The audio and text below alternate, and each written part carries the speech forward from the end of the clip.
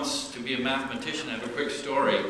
I'm on a board, and we had a dinner down in New York City. I'm sitting next to a nice woman, and we're chit-chatting, and I said, what are you doing the coming weeks? She said, we're going over to Holland because my husband's building a boat. I said, oh, how nice.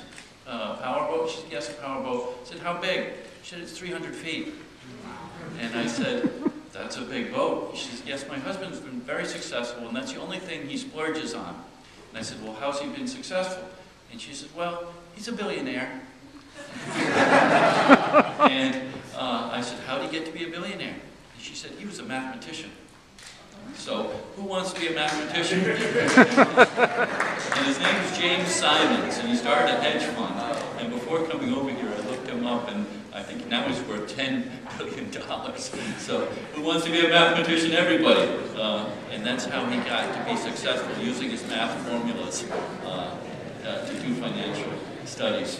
So I wish you all the best, and I know you've worked hard to get here, and certainly here in the state of Rhode Island, we want to continue to support education in all capacities, particularly in science education and mathematics, and look forward. We're very proud to have the American Mathematical Society in Rhode Island, so pleasure to join you.